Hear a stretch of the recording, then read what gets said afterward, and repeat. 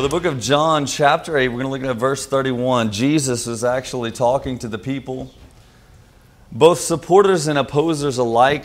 This very much immediately after the story that we read about the adulterous woman that was caught in an affair. And according to the law of Moses, the Pharisees were right in saying that she should be stoned. Many of us know that story. So I want to give you guys a background, which is an awesome encounter with Christ, God Almighty, expressing the love of God, the mercy of God to a wretched, poor, miserable, blind, and naked sinner. That being all of us. May not have committed a natural sense of fornication, of adultery, but spiritual adultery alike. And I see Jesus Christ having this opportunity to express the mercy of God, telling those that were to stone her, said, if those that were without sin cast the first stone. And many of us know that story to tell you the background that in that moment, recognizing the depravity of their own hearts, the Pharisees had to acknowledge that they were wrong. One by one, the stone hit the ground. I want y'all to hear that. Hear that, the stones. Y'all hear it? All dropping. Where Jesus picked up the woman in her shame, knowing she deserved punishment. Jesus said, where are thine accusers? He said, none, Lord. He said, neither do I condemn you. Then he says the most powerful statement that many of us try to forget. Go and sin no more. It's not enough to receive God and understanding His love, His mercy. Yes, it comes in. He'll sweep us off of our feet. I like to say God has a big S on His chest. And ain't that the truth? That God in our frailty became flesh to come down and save us. It is nothing short of the greatest comic book you've ever read. My Superman, Jesus Christ. But that's just the beginning, church. That in our salvation, in our freedom, it'll cost us everything. The latter part of His mercy, saying, I do not condemn you either. He then says, the commission for us, go and sin no more. It's a lost and dying sermon in the church of today that will allow sin in the pulpit, that will allow sin in the deacons, that will allow sin in the Sunday school rooms, and even, guess what, equal to that, we're all souls, the laity. From the front row to the back row, it is a lost sermon that needs to be preached. Understanding God's mercy exhibited to mankind, giving us the salvation we so desperately did not deserve, comes with that cost. I say salvation is free, but it ain't cheap. It'll cost you everything. Amen? The Bible says that narrow is the gate that leads to life. Few are they that find it, but broad is the way that leads to destructions, and many are they that find it. Some of us don't truly recognize, and I'll admit, even I to myself cannot wrap my head around that truth, that theology that tells us just how small of a path, narrow, that salvation truly is. There's coming a day when we will see just how narrow it is. We will see just how broad, as easy as it is to watch our television sets and see how broad this gate of destruction is, that our nation is falling apart. But to date, we don't even understand, truly wrap our head around what He said. That narrow gate brings us freedom, but that narrow gate also costs us our life. Amen? Having said all that, understanding that in this moment, where this woman, in a natural sense, in the culture of the day, should have been stoned, yet Jesus Christ, one of the most, in fact, I'll say, because I wasn't there, but realistically speaking, all the works that He performed is, in this time, the most popular teacher. Imagine if one of you were being a teacher in the time of Christ who would teach in the synagogues, you'd have a lot to follow when you have Jesus around about in the town. Yeah, it's hard to follow that one, right? But understanding he caused a big scene in this moment. So he's got a multitude of crowds that encompasses those that cheered him and those that sneered him. And you're going to find in chapter 8 of the book of John, this is probably the most, if I'll say, in-your-face reality checks with the Pharisees that you'll ever read in all of the Gospels, Matthew, Mark, Luke, and John.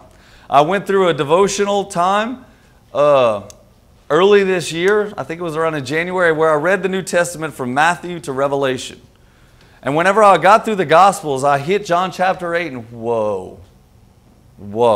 Read it before, but in contrast to all the others chapters, all the other Gospels, John chapter 8 stuck out the most. I had a conversation with Will about that, and it was around the same time I read it, and he was like, yeah, I know, I felt the same too, right? I was like, when you read John chapter 8, your jaw hit the floor, right? Like, I can't believe Jesus would tell that to certain people.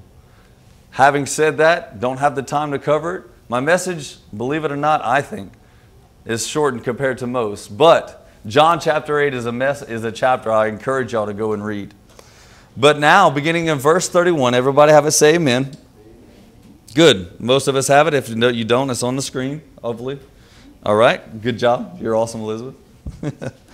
Verse 31, it says, Then said Jesus to those Jews which believed on him, If you continue in my word, then, everybody say then. What does that mean? Next. Now that you've covered the first, then means thereafter. Am I right? If you continue in my word, then ye are my disciples indeed. And ye shall know the truth, and the truth shall make you free. What a great statement. I'd like to point out that this is him speaking to what we would call nowadays believers. Not the Pharisees that rejected him, not the people that would sneer and jeer and huddle up amongst themselves and say, what shall we do for these people support him and that they fear him and we can't do. Not those guys, not the Sadducees or the would you please, but the believers. It says verse 31, I will say it again, just that top part. Then said Jesus to those Jews which, say it again. Say it again. I'm going to make y'all do it till I hear it loud enough. Woo! I believe on Jesus. Ooh, he has saved me. I believe. Oh, I know that Jesus. Or oh yeah, I believe in Jesus. Yeah, I go to church. Or worse, the father of all lies, you'll find in the latter chapter of this same passage, Satan himself believes.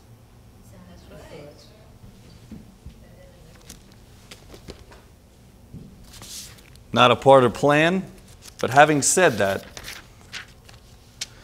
I've read, when I preached in New Life, there's a Charles Spurgeon. If y'all don't know who he is, Google him. Awesome man of God. He said this, Charles Spurgeon, unless our faith makes us pursue holiness and pant after conformity to God, in other words, you don't come as you are and leave as you are. You come as you are, but you leave changed. It's not enough to say I'm a Christian. You know, there was a day where if we said that, oh, well, I'm a Christian or I'm a pastor, people were like, oh, man, I can trust this guy. Oh, yeah, he's a Christian. To some degree, thankfully, I think that there's a remnant of that feeling. But there's so much hypocrisy in the church that you find that it's so. And in some cases, it might be a bad thing to say that you're a preacher or a Christian. But he says, unless our faith makes us pursue holiness, set apart unto God holiness, and pant after conformity, then then your faith is no better than the faith of devils, and perhaps it's not even so good as that.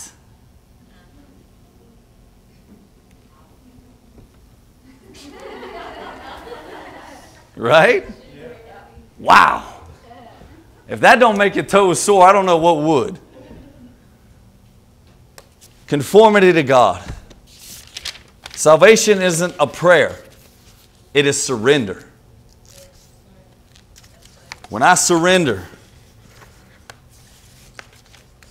if I find myself on the battlefield and I surrender to the enemy, guess what? I become a prisoner of war. I surrender to the enemy and become their prisoner. And I'm not saying that God has imprisoned you, but understanding that when you surrender to God, it's not a prayer. It's a lifestyle, Pastor. Amen?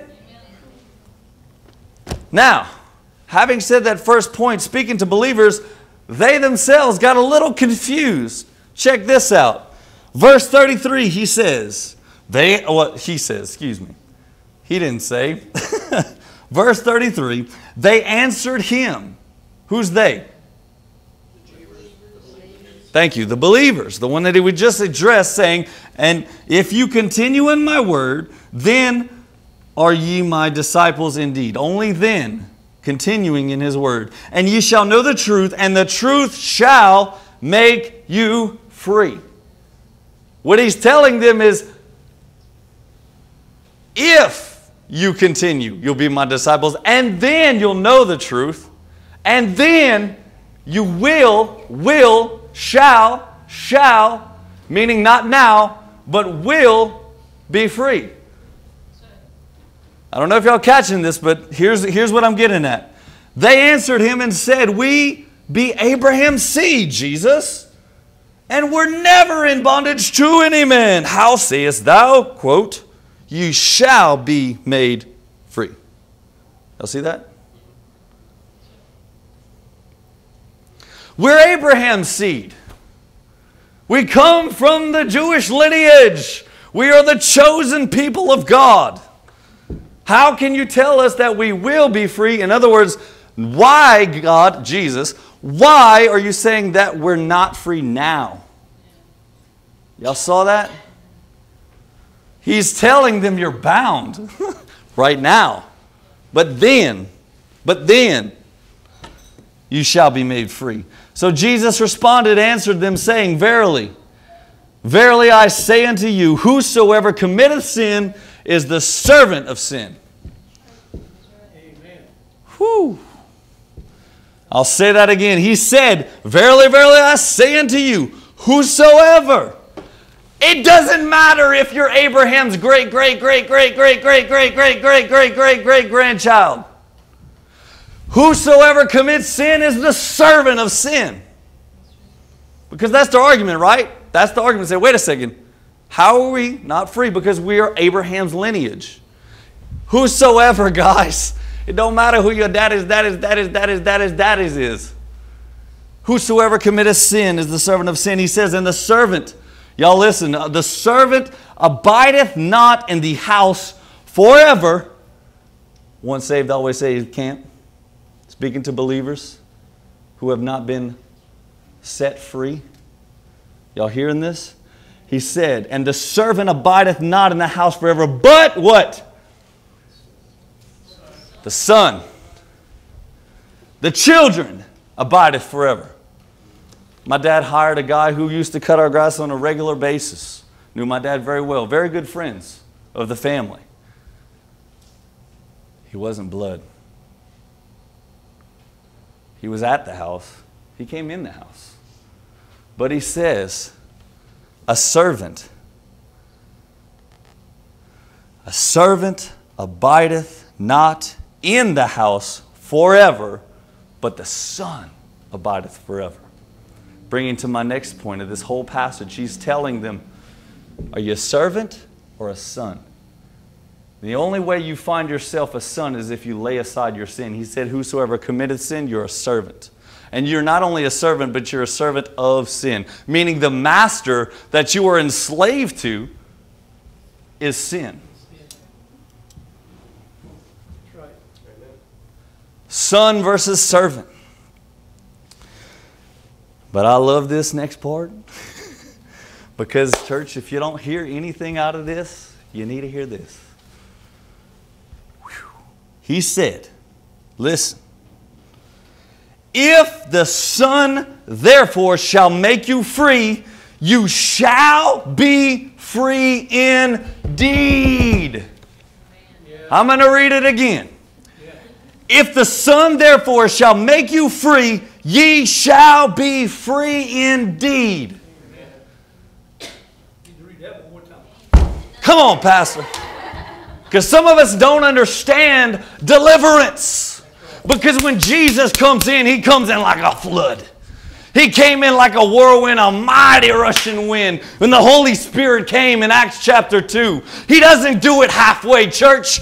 He whom the Son is set free is free indeed.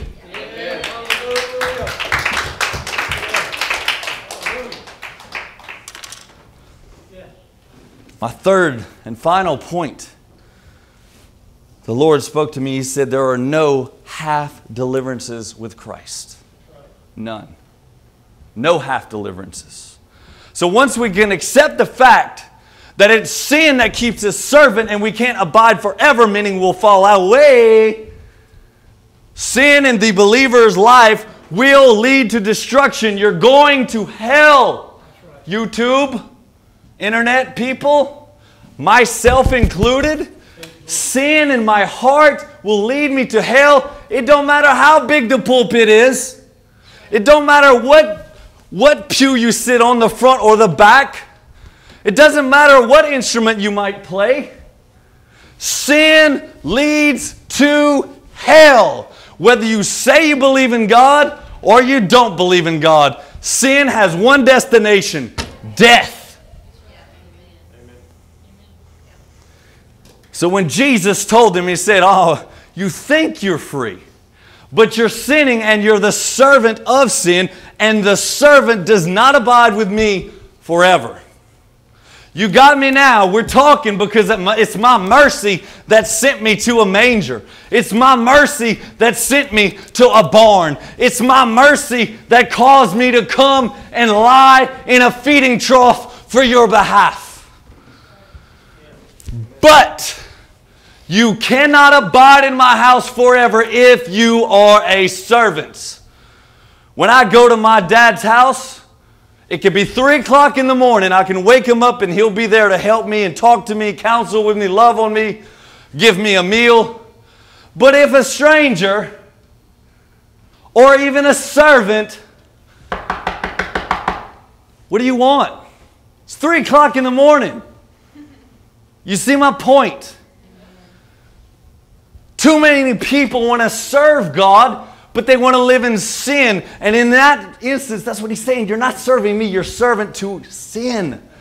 And worse, even if you were, if you're not my son, you cannot live in my house forever. You're not blood to be grafted in. Does not the Word of God tell us, church? Come on, somebody. That you are sons and daughters of the Most High God. You have been adopted and brought into the family. Paraphrasing. So, look it up. We're children. Your children can abide with you forever. Co-workers, it'd be a little bit odd 3 o'clock in the morning. Hey, you might try to, it's a little bit different. Y'all see my point? Whew. I want to bring this point home to say there's no half deliverances, because this is what my message title is. Free indeed, church. Free indeed. He said, he whom the Son is set free is free indeed. No half deliverances. When Christ comes in, He sweeps the whole floor. He doesn't go around things. He lifts everything up, sweeps all the dirt out, sweeps all the demons out, sweeps all the sin out. There are no half deliverances with Jesus Christ. He said, when He comes up to the lame man, rise up and walk. Your faith has made you whole. And does it say, oh, and he got up and he limped away? Thank you, Jesus, for my healing. I appreciate that. I can limp now. Y'all see what I'm saying? Nowhere in Scripture does he deliver anyone physically or spiritually and it's halfway done. He doesn't go up to the status bar of 75% and stop. 100% status bar, Jacob. For all the geeks in the house. 100% deliverance. Spiritually, physically, emotionally.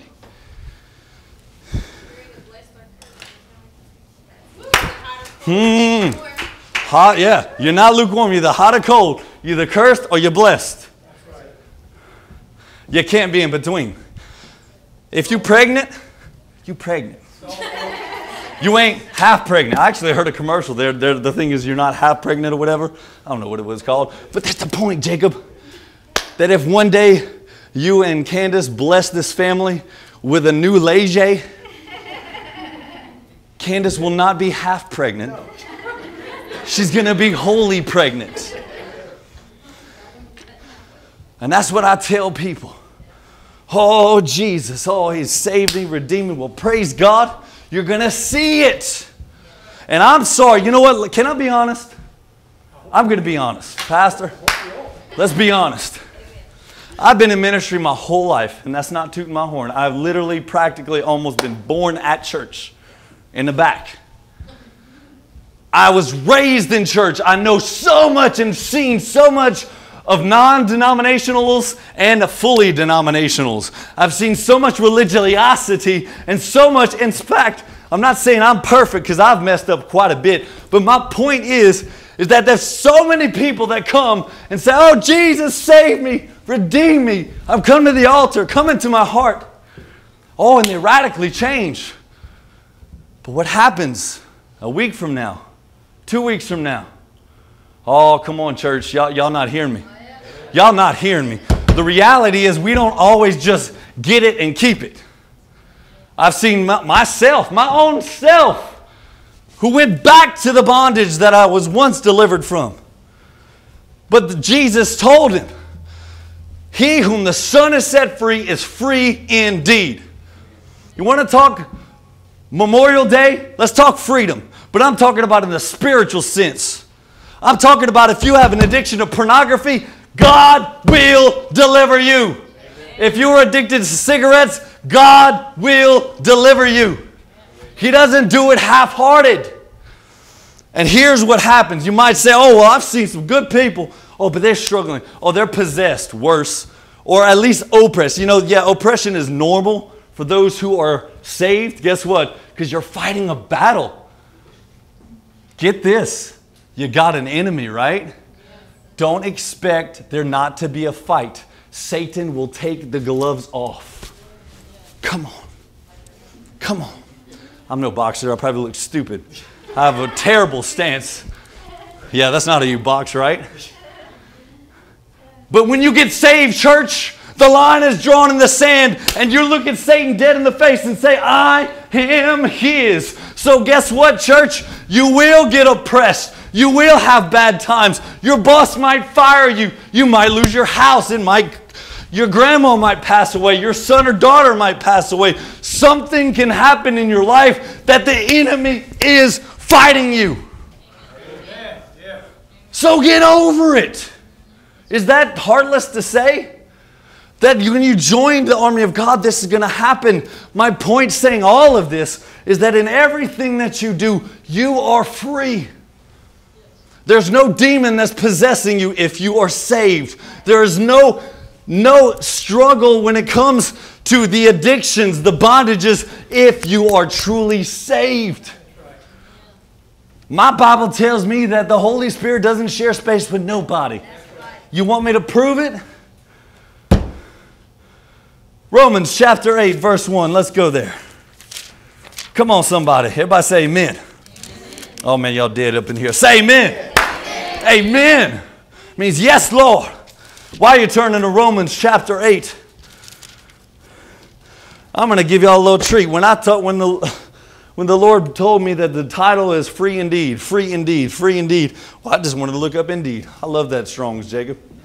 I love that, man. That really rings these words from a language that was written 2,000 years ago. Like the word wine, we found out that there's actually a whole lot of 28 different Greek and Hebrew words. Whole nother story. But the Greek word is ontos for the word indeed. What that means is truly, in reality, it says as a matter of fact.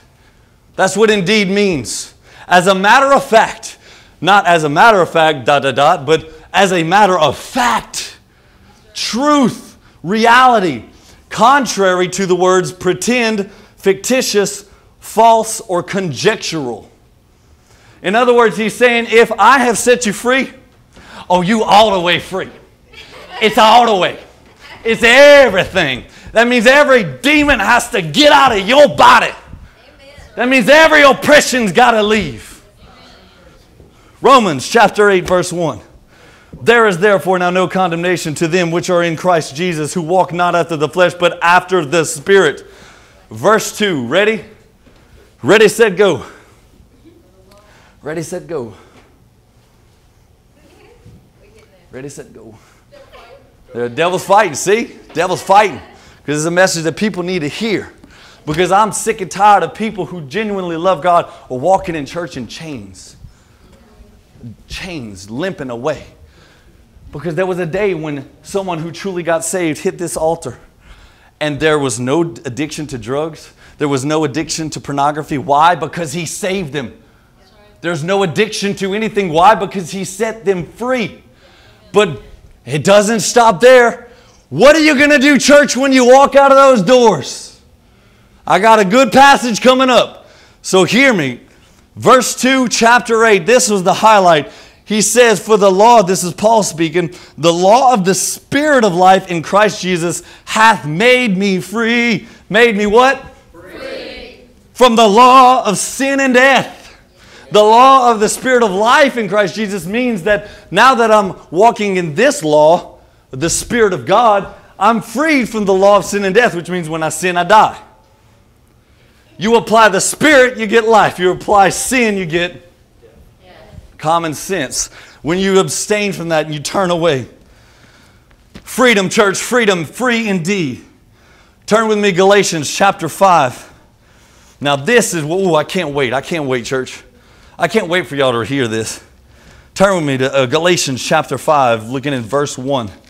Galatians 5, verse 1. Oh.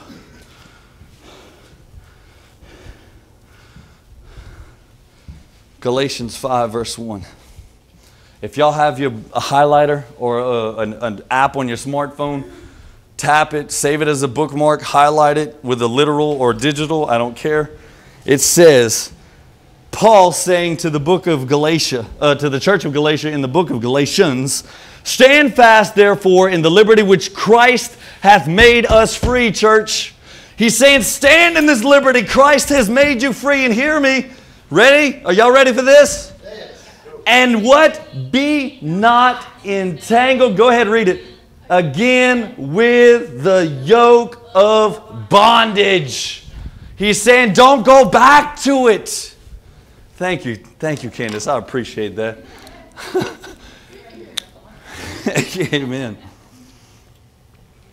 He's saying, and be not entangled again with the yoke of bondage. Did y'all hear that? Paul is saying, church, you have been set free, and you are free indeed. But don't go back to the yoke of bondage. The problem is not that Christians are possessed. The problem is that Christians are going back to the world getting unsaved. Amen. Losing their faith, opening the door for demons to come in. The problem is we go back to the things that were once held us in bondage, and we go back to it. Same chapter. Go to verse 13. Verse 13, he says, for brethren, ye have been called unto what? Liberty. Oh, say it again. Liberty. Liberty. You have been called into liberty. Only use not liberty.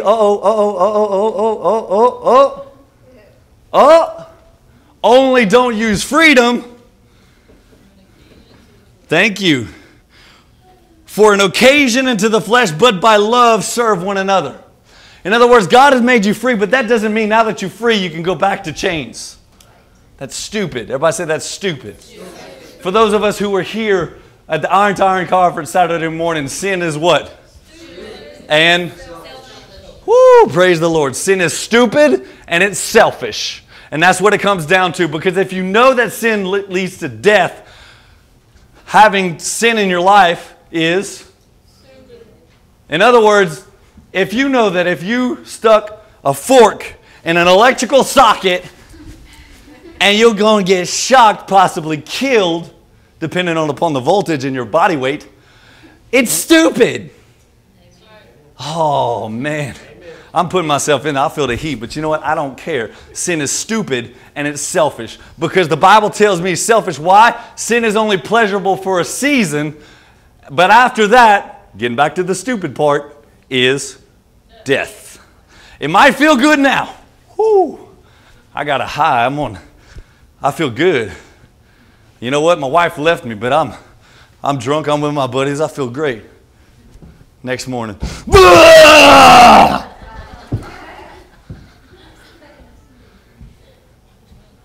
Alcohol abuse, more bondage, die of liver failure, literal death, and now spiritual, burning in hell for all eternity because you were selfish and stupid.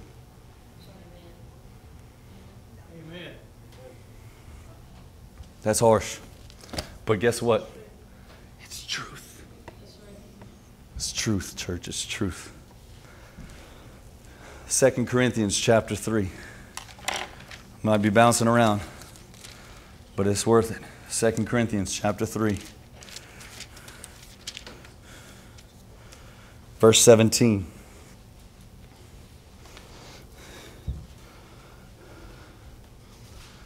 Jesus brings deliverance. The only thing that we've ever brought to the table is bondage since the Garden of Eden.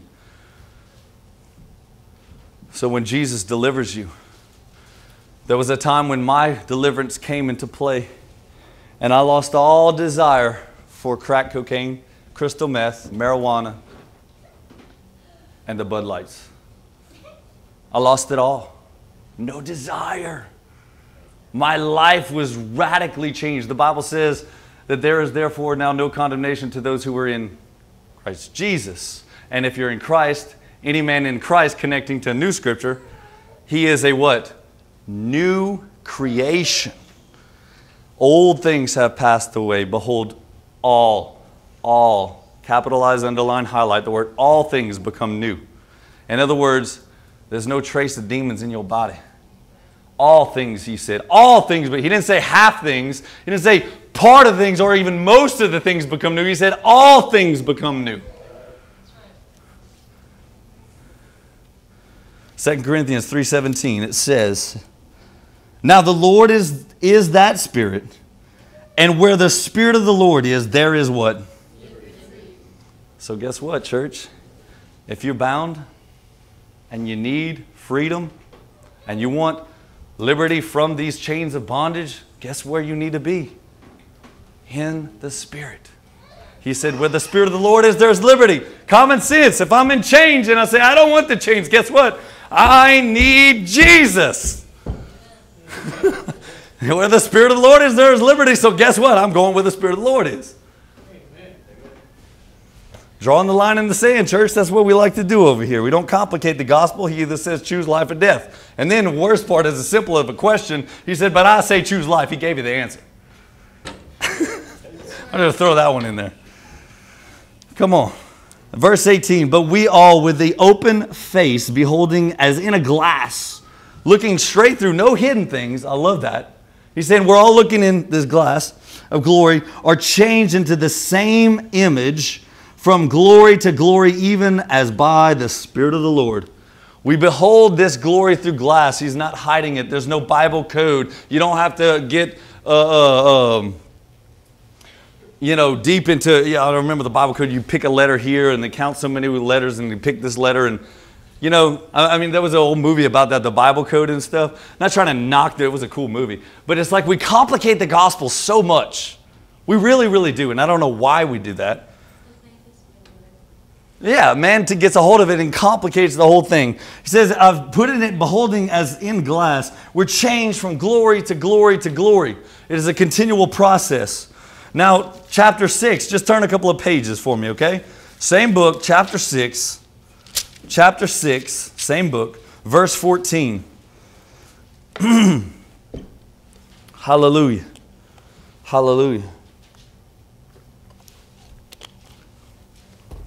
Want to know why some of us who genuinely love God and have a heart for it but find ourselves still addicted to pornography or cigarettes or drugs or alcohol, and you're like, I've tasted the freedom. There was a day when I gave my life to Christ and all of that went away. But here's why. Y'all ready? Amen. Man, y'all. Come on, somebody. Y'all ready? Y'all either offended or asleep, okay? Be not unequally yoked together with unbelievers. For what fellowship hath righteousness with unrighteousness? And what communion hath light with darkness? That's why he said, if I've set you free, you are free indeed. As a matter of fact, there is most assurance of your freedom. That's why he said that. There's no relation with light and darkness. That's what they say. They cannot go together. It's like oil and water. So when Christ comes in, Satan goes out. And when Satan comes in, Christ goes out. Do y'all get that? You're either saved or you're not saved. There's no in between. Right, Elizabeth? There's no lukewarmness. You're either blessed or you're cursed. You're saved or you're unsaved. So stop trying to complicate it. If you're bound, you need deliverance. If you're unsaved, you need to get saved. It's not complicated. Come on, somebody. What relationship hath light with darkness? And get this, what concord hath Christ with Belial? Satan, right? Right. You can't share the same space with Satan in here. If I'm truly delivered, set free, I'm free indeed. All things became new, and there is no demons inside of me. I might be oppressed. Everyone's going to be oppressed. But possessed? No. No, no, no. What if Christ is in you, the hope of glory, right? And it says, what concord hath Christ with Belial? I ain't never seen in the scripture where Jesus is like, what's up, Satan? Oh, you in here too? All right, well, I'll get this half. You get that half. No! Free indeed. If the Son has set you free, you are free indeed. Amen. Saying all this as a catalyst to reflect your life right now, looking and say, am I in bondage? Then that means if the Spirit of the Lord brings freedom and I'm in bondage, I'm away from the Spirit of the Lord. Right. Am I wrong? Oh man, I'm offensive today. I'm just the messenger. Continuing on, he's saying, I have no fellowship with that. I don't hang out with that. With Belial. Or it says, what part hath he that believeth with an infidel? Of course, we like to know this unequally yoked thing is don't marry someone who ain't a Christian if you're saved, obviously. But let's take it a step further. How much do we invest in a direct communion with people who will pull us down? Because yes, understand the commission requires us to get people saved. And that will require your obedience to come to that person and love on them, Dwayne. Am I right? Love on them. And preach to them. Give them the gospel out of love. Speak the truth in love, not of hate or bigotry like we're labeled by the world. But that's just a ditch effort of stupidity as a defense to leave me alone. Let me sin in peace. Don't judge me. I'm not judging you. He is. Man. If you preach the word, you're going to cast the judgment call. Because if a good tree cannot produce bad fruit, and we see bad fruit on trees, guess what? They're a bad tree. Yes. Yeah. So we're not judging to condemnation, but we are judging righteous judgment. John 7:24, he said, do it. He said the reason you don't judge lest you be judged because you're doing it with a plank in your own eye. If you remove the speck, he then says, same chapter the world likes to quote, they don't continue the passage because he's justifying judgment, but not when you're hypocritical. He said first to remove the plank out of your own eye, then you can see clearly to remove the speck. Remove the speck out of your brother's eye. What is that? Judging. He didn't say don't judge. He said don't judge because you will be judged when you do it as a hypocrite. Paraphrasing. You can't be a hypocrite and tell someone they're living in sin. Duh. It's like a pig telling another pig, get out the mud. What's wrong with you? Crazy? Amen. So church, do not be suppressed by the ditch efforts of Satan using the world to silence judgment. Judgment is biblical. Hallelujah. Thank you, Jesus. Free indeed. Free indeed. Verse 16, continuing on. And what agreement hath the temple of God with idols? For ye are the temple of the living God, and God hath said, I will dwell in them and walk in them. What did it say? Did it say with them? Thank you. Thank you. In them. And if he's in me, Christ in you, Sister Edith, Belial cannot have a cord in you either. He takes up the whole space, God, in you. If Jesus Christ is in you, you are free and free indeed. There is liberty. But you can't have Satan in there as well. He said, I am in you. He said, I will dwell in them. I will dwell in them. I will dwell in them. I will walk in them. In them I will walk in them. And I will be their God and they will be my people. What did he say, church? Ready? Wherefore, come out from among them and be ye separate, United Methodist Church. How dare you compromise this word and allow sin into the pulpit? How dare you? I love you and you need to repent and call out to God for forgiveness and stand on the Word of God and not be spineless, self-proclaimed Christians allowing homosexuals to be in the pulpit. Come on. Come out from among them and be ye separate, saith the Lord, and touch not. Everybody say, touch not. What does that mean? Don't touch it. In other words, I can't even do this. My friend, you're a cool guy. Just for example, I'm going to do this to Jacob too. It's fun. Candace. See? I can't even do that. Don't touch what? What does it say? Touch not the unclean thing, and I will receive you. Have no part with darkness, because he doesn't have any part with darkness. The implication is understanding if you want Christ in you, you can't have any part with darkness, because the moment you do, church, the moment you relinquish that holiness being set apart unto God and step into sin, Christ leaves. Sorry. That's what it said. What relationship hath Christ with Belial? You allow demons in, Holy Spirit goes out.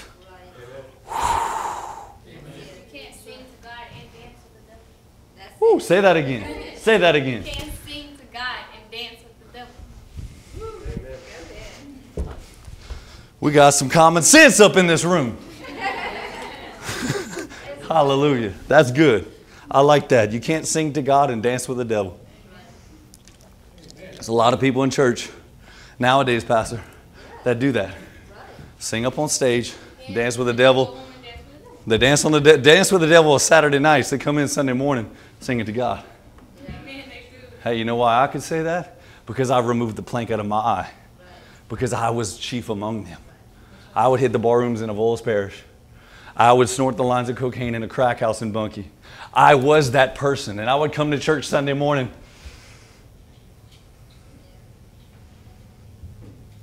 I was going to hell. What fellowship hath light with darkness?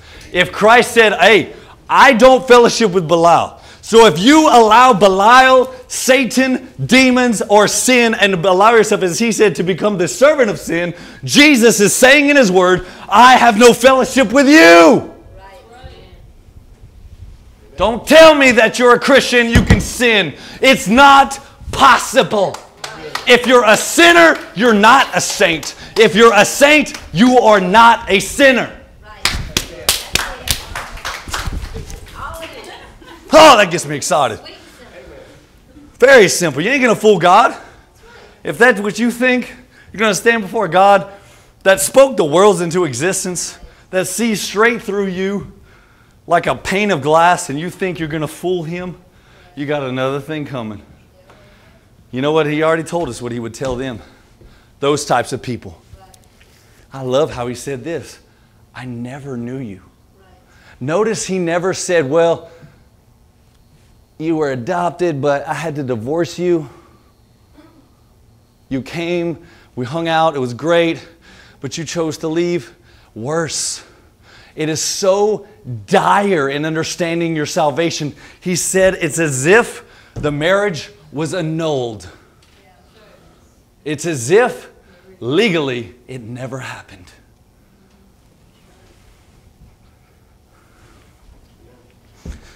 So for those of us here today who are free, you're free indeed. For those of us here today who desire freedom, you can be free indeed. Amen. And continuing. Verse 18. I'm coming to a close, church. Verse 18, hear this. He said, and I will be a father unto you. Oh, man. Father, broken homes, loss of a family, divorce, got more steps in your family than a staircase. I know what that's like. Some of us don't understand Christianity so much because they don't know the love of a father. They don't have a father that would represent Christ very well. They see fathers as alcoholics and drug heads and abusers to not only children but their wives. He said, I will be a father unto you. He will be a father unto the fatherless. And ye shall be my sons, not servants, not servants, not servants. You will be my sons. You will be my daughter, Elizabeth. Sons and daughters. And daughters, saith the Lord Almighty.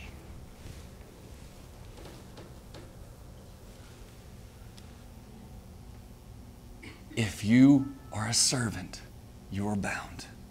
If you are a son or daughter, you're free indeed, church. Y'all hear me? Coming to a close. When I came back to Christ, it didn't take 12 steps for deliverance. I was an alcoholic. I was a crackhead. When I laid down, my rib cage were rib cage. You can play the xylophone like on the cartoons. I was bound. But when I accepted Christ and I said, God, just be proud of me again, the Holy Spirit not only came in and dwelt among me, He came in and dwelt in me. And in that moment, I opened the door for Christ. What happened? He came in, and because he has no fellowship with Belial, he had to leave. Yes. All addictions had to leave. They had no choice in the matter. As a matter of fact, when Jesus came, everything that was old was passed away, and all things became new. Not a drop of alcohol could entice me. Not a line of cocaine could entice me any longer. No demon in hell was possessing me. I was free indeed.